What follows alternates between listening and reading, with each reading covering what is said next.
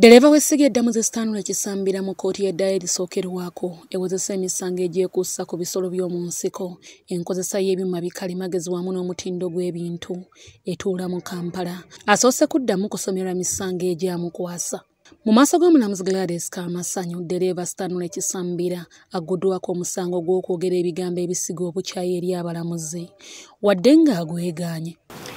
The charge against you is that of hate speech, which is contrary to section 26A, capital A, 1, subsection 1, paragraph C of the Computer Misuse Act of 2011, as was amended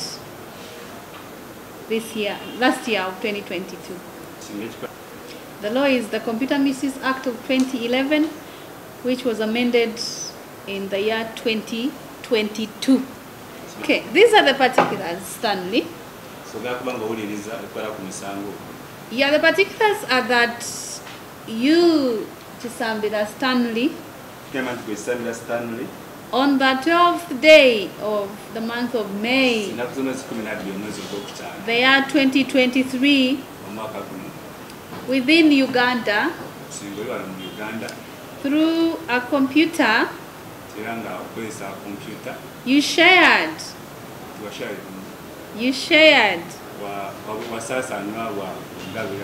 on the Uganda Judiciary Transport WhatsApp group. WhatsApp group ya Uganda Judiciary Drivers Group. Transport WhatsApp group. WhatsApp group ya transport WhatsApp group. You shared information on that group of WhatsApp. Group ya WhatsApp onobaka wachekayo. To wit, this is the information.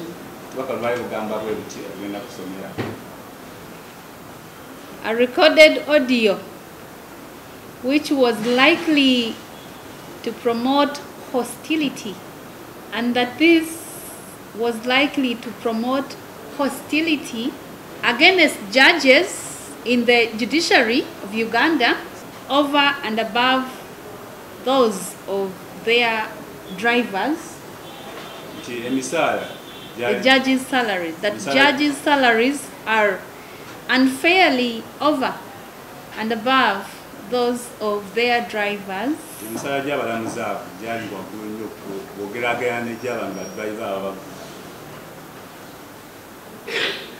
And that a driver can decide to cause road accidents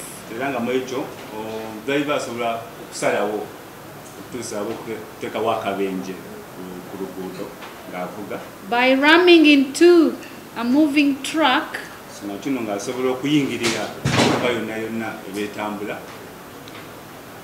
thereby killing the judges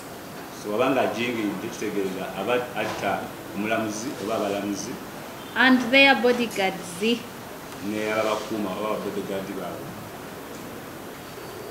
Did you understand what was explained to you?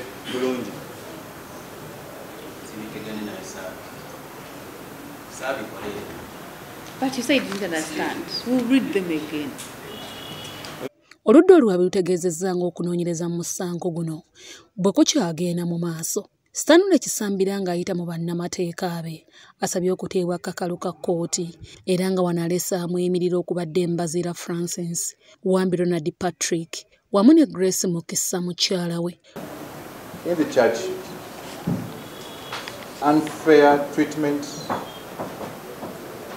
words relating to unfair treatment. The offense does not involve any violence, but rather involves, from the particulars in the charge sheet, words relating to the unfair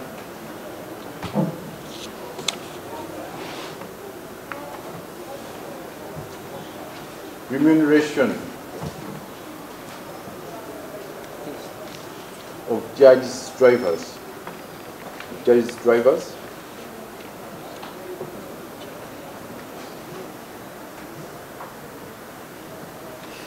Your Honor, the accused person has no criminal record.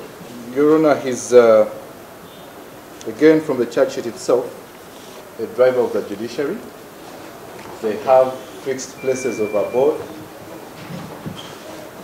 They've provided documents relating to their workplaces. That is to say, employment IDs for sureties number 1 and 2, and an introduction letter, Your Honor, to the third surety regarding her stationary business in Gunga.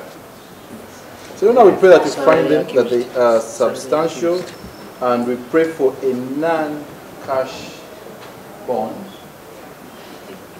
for the accused person on the basis of the 235,000 shillings that he receives as salary.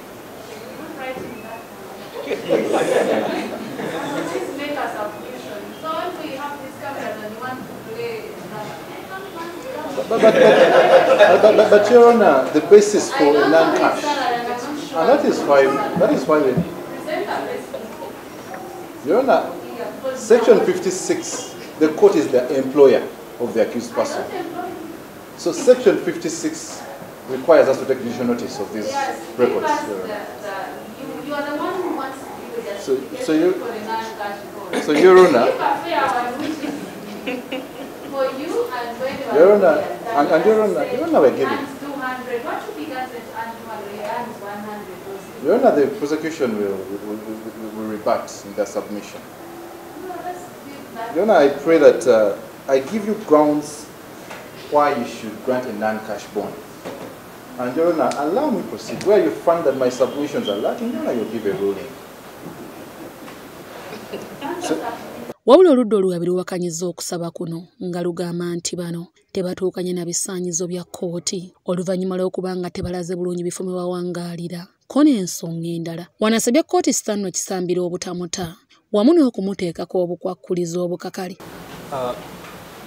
Your Honor, he has presented an introductory letter from his ancestral home. Your Honor, that is not what the rules say. He had to present an introductory letter from the place where he resides. And he had told Your Honor, he had informed police that he stays in Sazagulu zone in Mukono district. So Your Honor, he has not furnished us with the introductory letter from the chairperson LC1 from Sazagulu, and neither has he presented his national ID. Your Honor, therefore releasing the accused person would be very risky. Your Honor, there are two tenants in grant of bail which I wish to submit a court. That when bail is granted, will the accused person show up? If he doesn't, is it easy for the authorities to trace for him?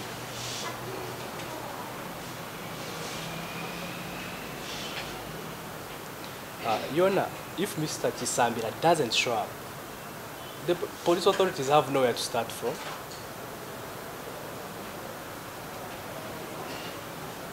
They don't know whether he could shift, whether he has a fixed place of abode, whether he rents in Sazagulu. It's a complete mystery. That ground alone would pray that bail is denied. He has not complied with the mandatory guideline from the Chief Justice that upon applying for bail, you furnish the court with an introductory letter and a national ID of their deputies, subordinate officers and assistants, and also all officers acting in execution of its process, and of all advocates and all other persons authorized by law to appear or act on their behalf. Your Honor, drivers are not envisaged in this section, so they cannot be judicially recognized. So, Your Honor, therefore, surety number 1 had to prove just like the rest of us, that he has a fixed place of abode. He presented a letter. It's of very little relevance. It doesn't tell us anything about the surety. Whether he has a fixed place of abode, does he have his own house, does he rent, the names of the landlord, if any. Omulamuzi Gladys Kamasanyu wabula agobye okusaba ku oludda oluwaabi bw'asazeewo okutasitaanula Kisambira kakalu ka bukadde 10 ezitali za buliwo. His wife and a nephew. I have listened to submissions of counsel for the applicant and of course the ones for the state attorney. This court is clothed with the discretion to grant or deny bail to the applicant, and where bail is granted or denied, for sure, reasons for any of those decisions must be given by court. And in granting bail, court must balance the rights of the accused and those of the complainants. And in this case, I bear in mind that the accused person is actually still presumed to be innocent, since he denies the charges, he denies the allegations, and the prosecution has not yet adduced evidence to show beyond reasonable doubt that he did commit the offense. In granting bail, court is under duty to ensure that the applicant actually returns to court and answers the charge or the charges to the end, which is mainly the complainant's interest, to see that the case they report to court is heard to the end.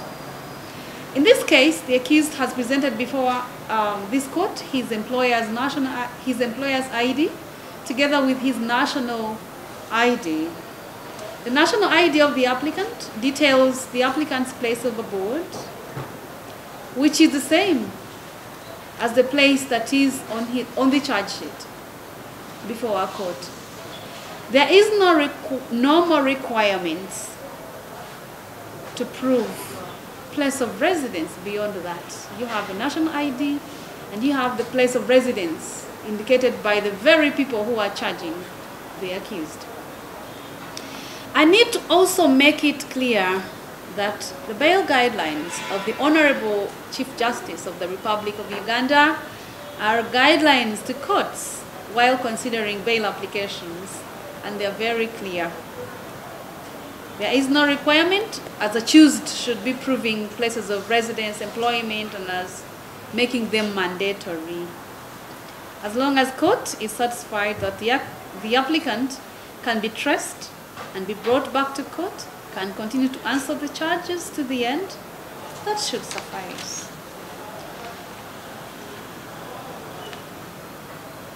And in this case, the applicant's place of residence and his place of work actually are not in dispute. As regards his sureties that he presented before court, these are all sureties that have proven to court to know the applicant. They are all adults who are reasonable members of this nation, who are possessed with the potential to trace for the accused and also actually compel him to return to court as and when he is needed by this court. They are his people. Those are his people who know him better. Court cannot insist on him presenting any other sureties. The sureties presented are actually substantial. The bail guidelines do not make it mandatory for sureties to present letters of LC detailing all that the state attorney has talked about, much as that decision of the judge that, like counsel has said, that was delivered before the guidelines says so.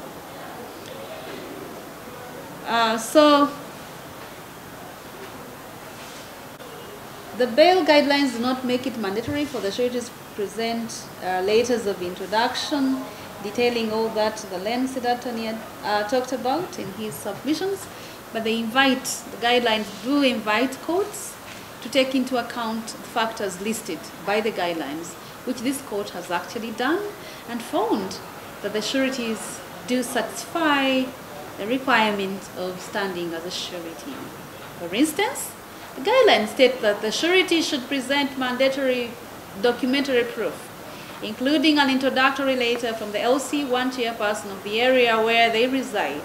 Each of the sureties before our court has presented a letter of introduction, on top of them presenting their national IDs. All in all, these are substantial sureties in the circumstances. The accused person, having presented substantial sureties before a court, charged with an offense that is bailable by this court, still presumed to be innocent until the state adduces evidence to prove him guilty, he is given a chance to answer the charge from home as opposed to coming from prison. He is therefore today granted bail. These are the terms. It is bonded for a sum of 10 million Uganda shillings. This is not in cash. Each of the sureties will execute a non-cash bond of 5 million Uganda shillings only. Kkooti yakuddamu okutuulanga ennaku z'omwezi 12 omwezi ogw'omukaaga omwaka gwa 2023 okuwuliriza omusango guno. Balabuddwa emirundi mingi okwewala okukwata nga tebannanoonyereza. Kiri kya makulu okubeera nti munoonyereza obujulizi obuba bumala then mulyoke mukwate n'ate temukwata ne mutandika okunoonyereza. Oludda olwoleza Kisambi lweteefuteefu okubanga Kisambira lweteefuteefu okubanga lwolereza Kisambira nensuubira omusango guno tegwaligenze mu kkooti kye twalibadde tuba nakyo ky'ekyokuba nti nno tubeera n'enjogerezeganya ku badriver bano kye balibadde basooka okukolebwa balina yisiba batya kuba ne mu kkooti mulabye Kisambira nga bamwegaana mbuno ye si mukozi wa kkooti. So nsuubira ekyalibadde kikolebwa kulaba nti tuba tutya mu mbeera eno ensonga zino ezivunaanyibwa Kisambira zibeera zikyanga zigonjoolwa nga tetugenze mu mbeera nti nno tuli mu kubeera nti nno omuntu ate bamukutte. Guno si musango naye ekintu kiri political kiri administrative kyalibadde kiggweera eyo so si mu kkooti. Stanley Kisambira avunaanibwa olw'akatambi akaali katambulira ku mikutu gimugatta bantu nga kalaga obutali bumativu ku nsimbi emitwalo 20 ezaali zimuweebwa ng'omusaala nga ddereeva w'essiga eddamuzi. Ono abadde akumibwa mu nkomyi e Luzira okuva ku bbalaza ya Ssabbiiti eno.